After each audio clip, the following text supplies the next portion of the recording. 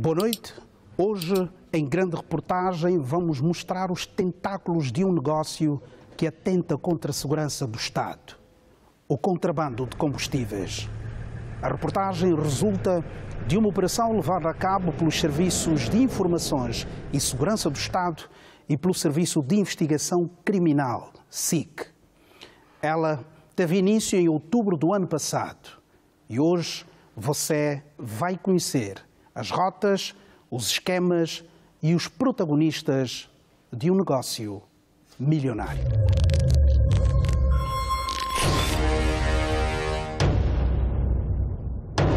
Anualmente, milhares de litros de combustíveis passam pela nossa fronteira e são comercializados a preço de ouro por quem busca pelo lucro fácil, com a proteção de alguns elementos da Polícia de Fronteira, da AGT, Exército e de autoridades administrativas do Estado que atuam de olhos vendados, sem lembrar a deusa Têmis, em prejuízo de todos.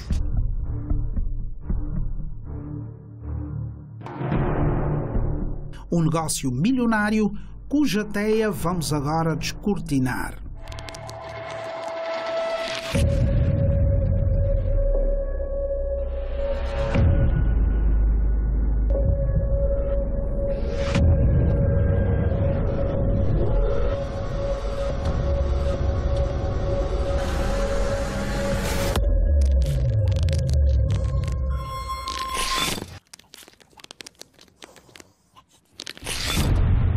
Operação Teia de Aranha.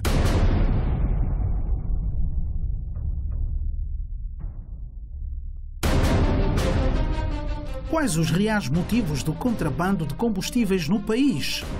Quais as principais rotas? Quem facilita e financia o contrabando? A nossa reportagem é resultado de várias denúncias sobre o contrabando de combustíveis no Zaire e Cabinda.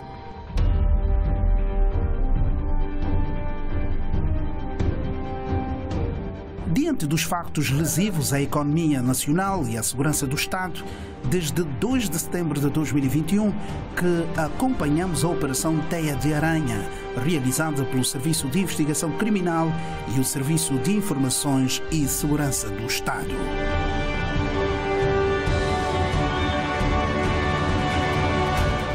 O objetivo é destruir a teia e deter os protagonistas do contrabando de combustíveis no país. Como só aquele sou eu, em todo sítio que eles embarcam, eu sei. Faz embarcações de combustível. Eu sei muito bem. A nossa fonte está na casa dos 50 anos e é natural da província do Zaire. Decidimos ocultar a sua identidade para não comprometer a investigação policial que segue o seu curso normal. Vamos chamá-lo de Rui Ganha Fácil. Eles que dão as horas, já para a hora tal, podem fazer o trabalho, podem começar a passar, seja de dia ou seja à noite. Rui Ganha Fácil sabe como está composta toda a teia que comanda o contrabando de combustível no Soio. Rui garante levar-nos até o coração do contrabando na sua província natal, pois conhece os caminhos para lá chegarmos. A operação aponta este local como sendo o ponto de partida. A causa. Trata-se da unidade de negócios e de distribuição e comercialização da Sonangol. As nossas fontes afirmam que daqui alguns caminhões carregados vão dar aos estaleiros na periferia de Luanda, de onde é feito o transbordo do combustível para bidões que depois seguem em caminhões contentorizados para a província do Zaire.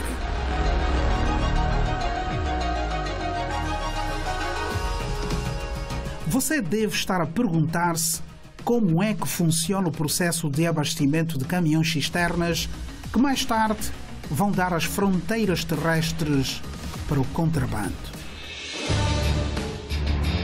Pois bem, preste atenção. Sempre que você vê um caminhão cisterna carregado de combustível a abastecer uma bomba ou um posto de combustível contentorizado, o recomendado é um olhar profundo para a finalidade que se dá a seguir ao que se coloca nestes reservatórios. Alguns postos contentorizados e bombas convencionais são fornecedores de combustíveis para o contrabando. Aqui na área de Cacoaco, por exemplo, temos aqui o estrangeiro, o Tongue. O Tongue aqui no Panguila, a Panguila, Tongue, faz esse tipo de coisa. E também tem mais outro PP, e Luquiado, o Ilifonso. Sim, eles fazem isso.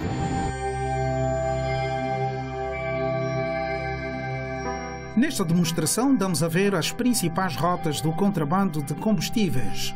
Tudo começa na Sonangol Distribuidora, em Luanda.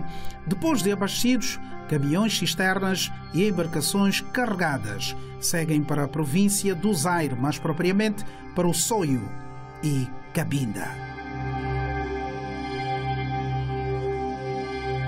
Nestas cidades, através das unidades de negócios e distribuição de combustíveis, o produto chega aos postos de abastecimento da Sonangol e Pumangol, como se de um carregamento normal se tratasse.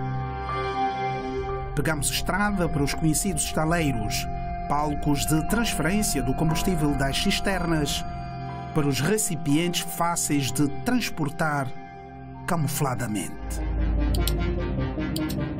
Pelo caminho, avistamos estes dois caminhões da Sonangol que chamaram a nossa atenção por transportarem dezenas de recipientes com combustíveis.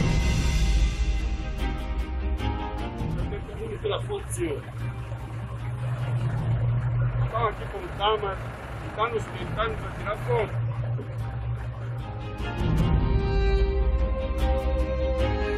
Feita a primeira abordagem, envolvemos a Polícia Nacional. O motorista buscou contacto com os seus superiores. Já explicamos que até os colegas dele estão lá dentro, no quintal. Como? Isso para ligar para o Helder. Isso para ligar para o Helder. Isso para ligar para o Helder. Isso para ligar para o Helder.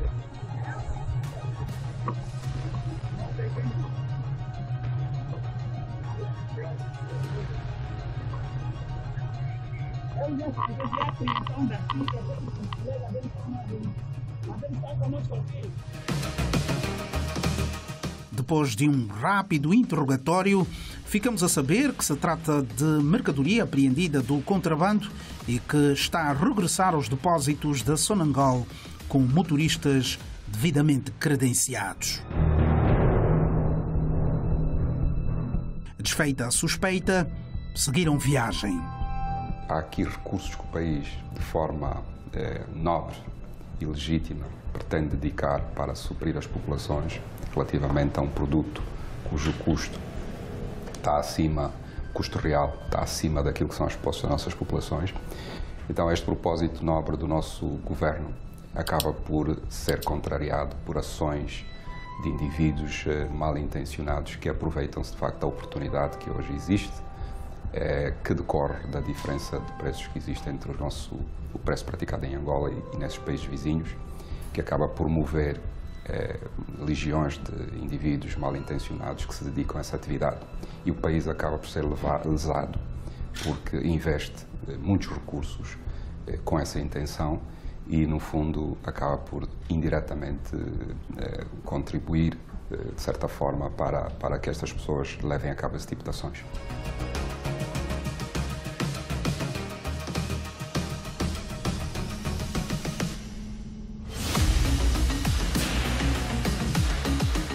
Este mapeamento mostra empresas que abastecem caminhões cisternas longe do circuito normal. No Kazenga, por exemplo, nos Molenvos de Cima. Em Viana, o bairro Baia, quilómetro 30. Em Cacoaco, na Sede, na Ecocampo, na Funda. Em Talatona, no Dangeré e no Benfica, mais propriamente na Zona Verde.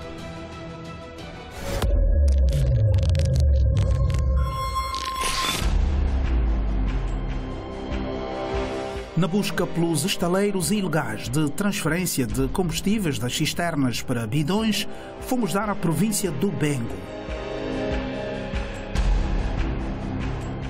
Colocada a GoPro, câmara que nos permite registar todo o movimento, demos de cara com este cenário, neste estaleiro.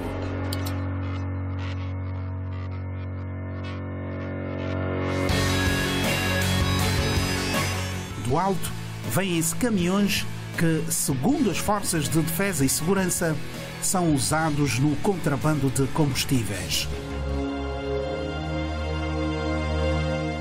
Mais adiante, mais cisternas em estaleiros. Feito o registro, seguimos para outro destino. Depois do asfalto, a terra batida.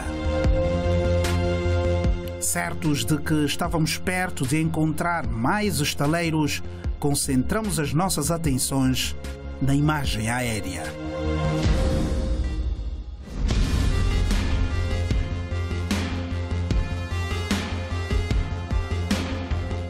Bem na entrada da província do Bengo, mais um alegado estaleiro de transbordo de combustíveis das cisternas para recipientes fáceis de transportar.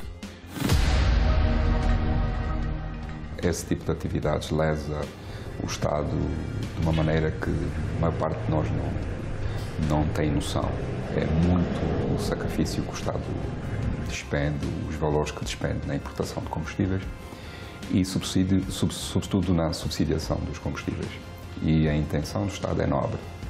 E nós, como patriotas, devemos auxiliar o Estado nesse processo e constatar que angolanos se dediquem a esse tipo de práticas, auxiliem até estrangeiros a dedicarem-se a esse tipo de práticas, é de facto muito constrangedor e é motivo de muita tristeza.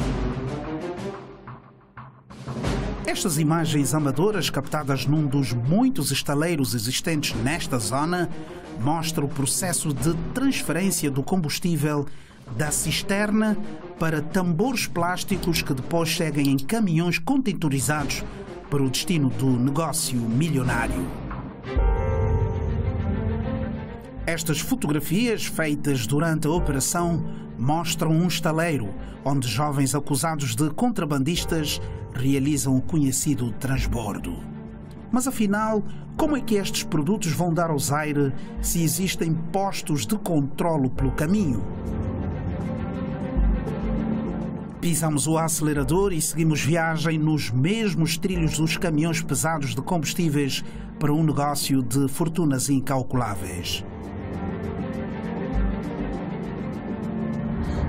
Esta nossa viagem serve também para mostrar por que razão o Zaire tem tanta necessidade por combustíveis, chegando mesmo a retirar da posição número 2 Benguela, com a necessidade de maior abastecimento de combustíveis, dado o seu parque automóvel e industrial. Zaire não tem esta necessidade porque não tem um grande parque automóvel, muito menos um grande parque industrial, mas ainda assim chega a ser das províncias que mais recebe combustíveis da zona Gold depois de Luanda. As nossas fontes dizem que tudo isso é resultado do contrabando de combustíveis naquela província, fundamentalmente no sul. É por esta razão que vamos até lá.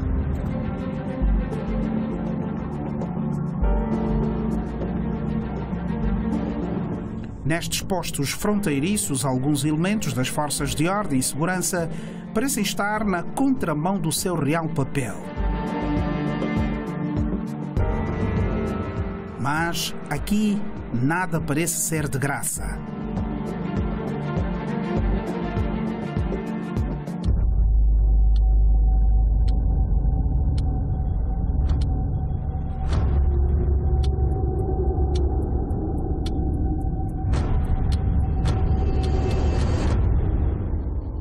Um agente da Polícia Nacional e um outro da Guarda de Fronteiras não parecem atentos para o negócio dos combustíveis contrabandeados? Ou será que fingem não ver o que está aos olhos de todos?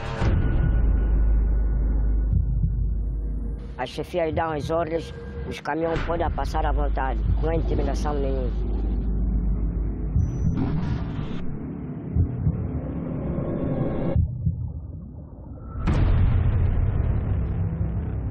Num áudio a que tivemos acesso com exclusividade, o comandante tenta salvar a situação a orientar a apreensão dos caminhões. Olha, há uma situação que está a ocorrer aí na via Mpangala-Ntoio. Sim, moço. Acredito que já tens informações. Com certeza. Exatamente. Faça o seguinte, prendam aqueles caminhões. Prendam aqueles caminhões. Os caminhões até este momento ainda não atingiram a fronteira. Prendam aqueles caminhões. Só que já vai tarde, comandante. Sim, comandante, eu também tenho algo a explicar ao comandante. Ok. Dá à vontade. Sim, apesar de que temos já essas imagens, ok, mas eu já liguei aos meus homens, ok, ver que essas viaturas, já o produto já atingiu no outro lado do Congo e as viaturas já se encontram no Quimba, com os vasilhames. Esse esquema funciona assim. Os próprios responsáveis, os homens da polícia fronteirista e os homens da SIC, eles trabalham junto. Às vezes, enquanto mandam vir as cisternas de Luanda para aqui.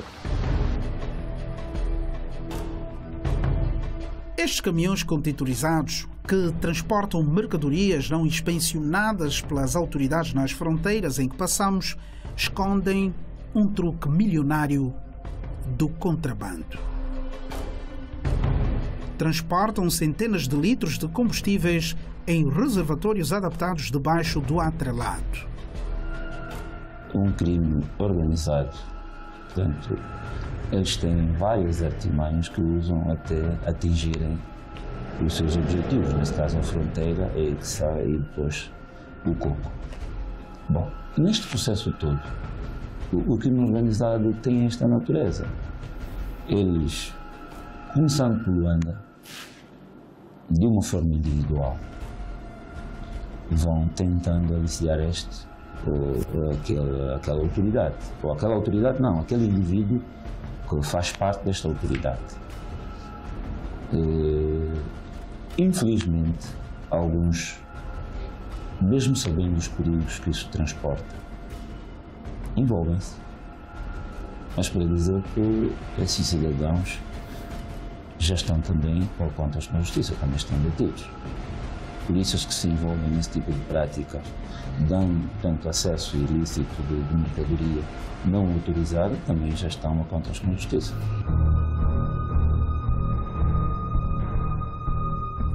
Enfrentamos o mau tempo e vimos de perto os riscos de quem circula por este troço a bordo de um pesado. Há momentos em que a carga parece não querer atravessar as nossas fronteiras, como aconteceu com este caminhão.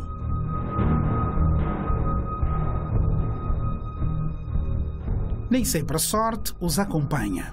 Este, por exemplo, acidentou e deixou à mostra os reservatórios adaptados para transportar combustíveis para o contrabando.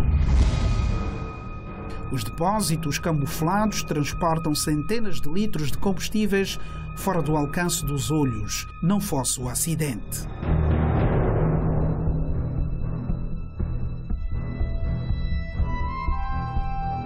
João Rui é um ex-camionista que ganhou dinheiro no contrabando. Ele explica o que são steps. E mais, a motorista profeta aqueles steps que ficam de lado. As steps, sem um caminhão que tem 3 steps, 2 steps é do patrão. Um step é do motorista. Um step pode levar quantos litros? Tem medidas.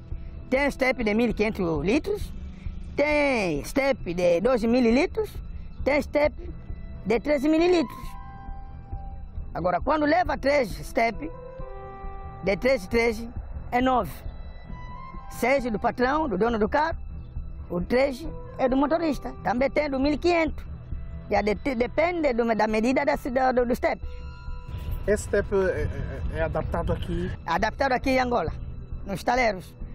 O que faz isso é salarieiros.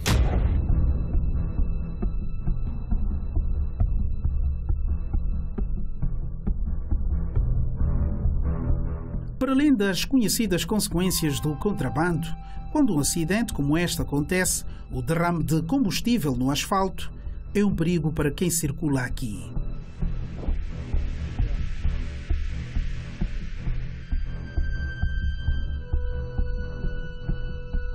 Deixamos para trás os depósitos camuflados e seguimos viagem. Horas depois chegávamos ao Soio. Aqui quase nada se percebe do contrabando.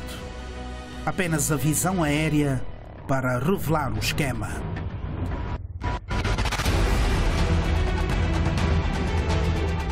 Quintais transformados em depósitos e pontos de transferência de combustíveis diretamente para o rio Zaire.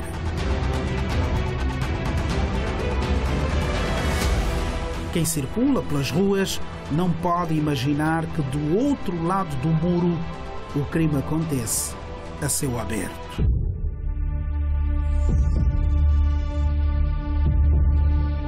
Na pacata cidade do Soio, os muros altos guardam os segredos do contrabando. Bem na boca do rio, ergueram os taleiros para transferir o combustível diretamente para os congos, ignorando todos os critérios de defesa do ambiente e de proteção dos rios. Parece que o que importa é a faturação. Na transportação precária de combustível para o Congo em pequenas embarcações, o risco está sempre à espreita. Esta, por exemplo, que transportava combustível para o Congo Democrático, pegou fogo.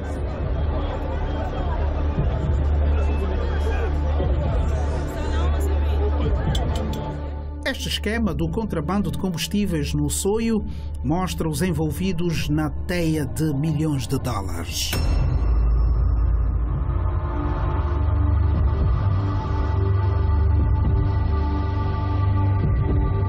Mas afinal, quem são os envolvidos neste negócio milionário que atenta contra a segurança do Estado? Vamos aos acusados. O documento revela o alegado envolvimento de alguns elementos do SIC, de um funcionário da Sonangol, dos irmãos Brito Simão, de oficiais da Polícia de Fronteira e do Exército, assim como de camionistas. Alguns deles já estão detidos. Pedro João Kwanzambe conseguiu fugir depois de abordado com cerca de 7.000 litros de combustíveis que transportava de Mbanza, Congo, para a República do Congo. Em áudio, revela as razões para estar em fuga. Bangonde mutu ba ebi ninyo fuba sala to ninyo ba usala na cadre d'intervention pour bazala satisfait parce que ça dossier pour que Mbanza ko lukalia si que Mbanza c'est nani quota fiscal Mbanza na ebité bem e bango pe koto bangonde fuba éclaircir biso que éclairage za boye to ko sala boye et c'est na photo sala boye zo sa fu boye wana biso sikoyo na yo to luka ninyo yo esengi photo sala malgré bambongo ngo nyonso si bajuge yango se kei tout ça suna ba force ngo subte. Tem sido desenvolvido um esforço muito grande pelas autoridades de segurança na província por formas a minimizar esta questão, mas vamos todos os dias assistindo a descaminhos de produtos com apreensões que chegam a nosso conhecimento e por isso é que dizemos que é um mal que tem estado a afetar as nossas atividades diretamente.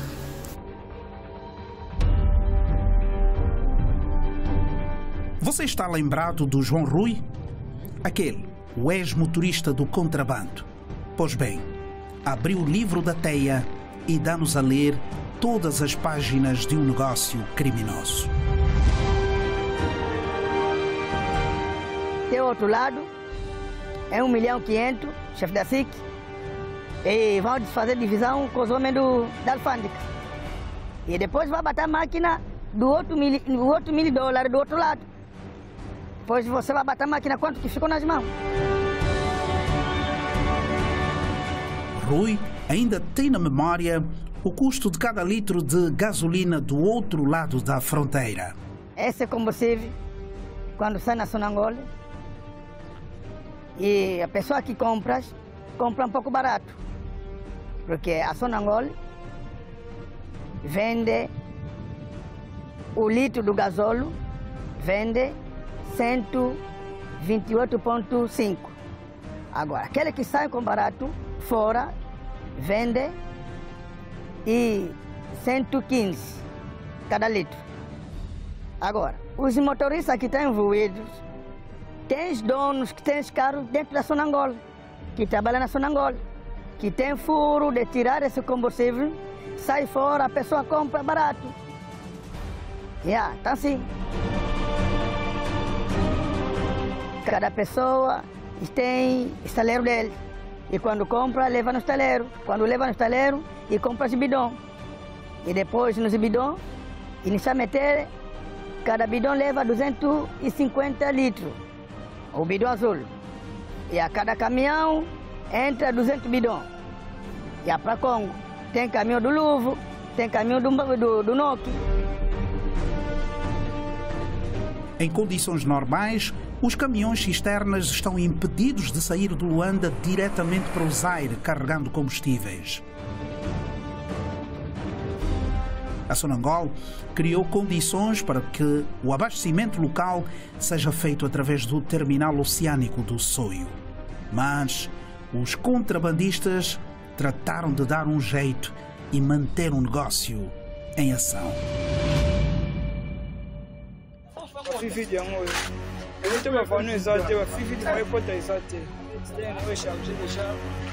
Quando você sai daqui, já tem pessoa que está na espera.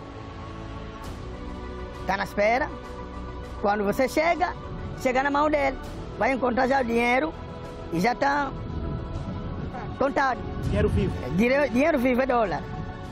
Vai encontrar, já vem com quantos bidões? Vem com X. Depois ele vai fazer a máquina. Dos bidões você levaste. E aí depois vai te dar o dinheiro. Para libertar o carro dele que levou. Porque os carros saem aqui em Angola.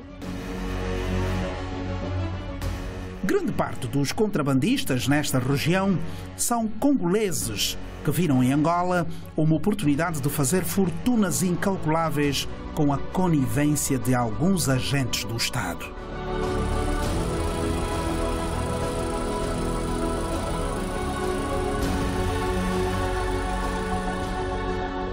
Rafael Ricardo Mendes Correia é o primeiro na lista dos visados pelas autoridades por alegadamente facilitar o esquema do contrabando a partir da unidade de distribuição e comércio da Sonangol. O senhor Ricardo é funcionário da Sonangol e foi do Boa Vista 1, na instalação do Boa Vista. Já saiu meio, ele tem os meios. Aqueles meios que estão com ele é os caminhões das cisternas.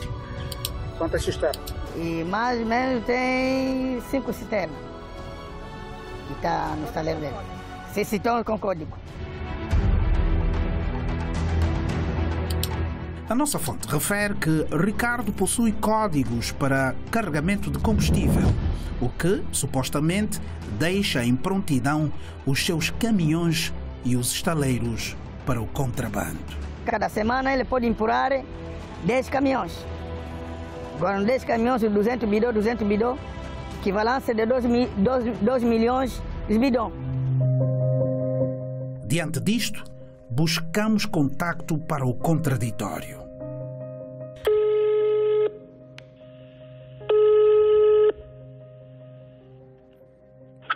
Alô? Alô, senhor Ricardo? Sim, sim. Boa tarde. Boa tarde. Exatamente, Sr. Ricardo. Este é o número de produção. Eu